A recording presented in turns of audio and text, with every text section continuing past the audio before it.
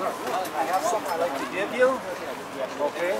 In all my travels, whenever I meet a World War II veteran, I always give them something. I can present you this hat of the greatest generation for your service. And I also have my personal letter of thanks I give to all the World War II veterans.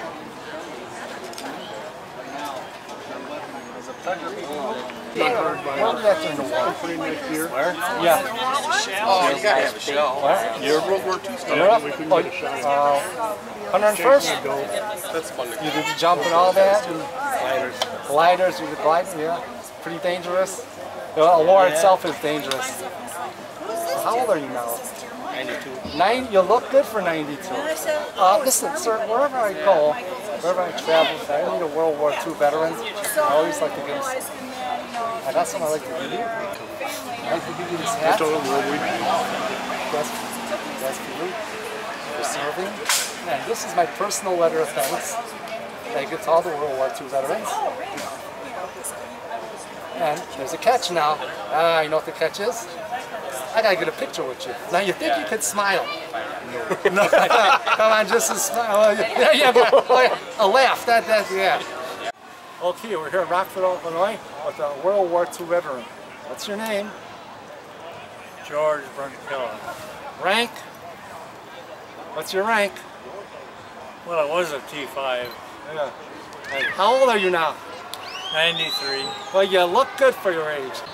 I brought you here because I hold in the highest regards the veterans of World War II.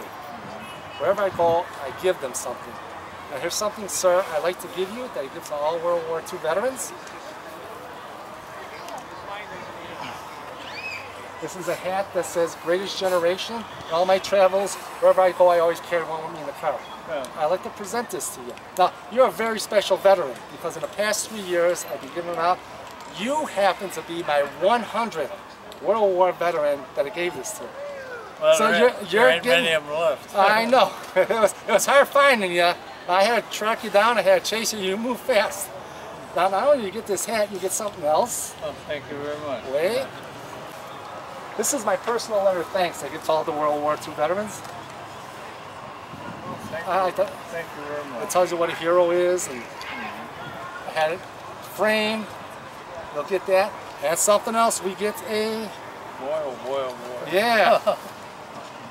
Those were our songs. These are hits from the 1941, 42, 45.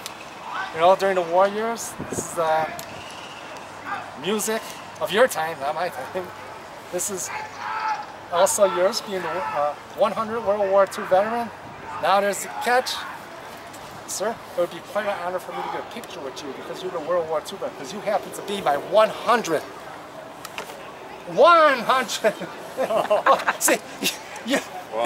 he, the 100 World War II veteran. Around his frame.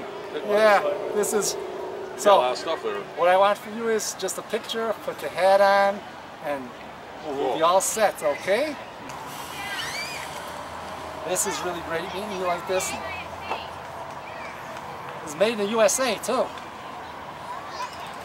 Okay.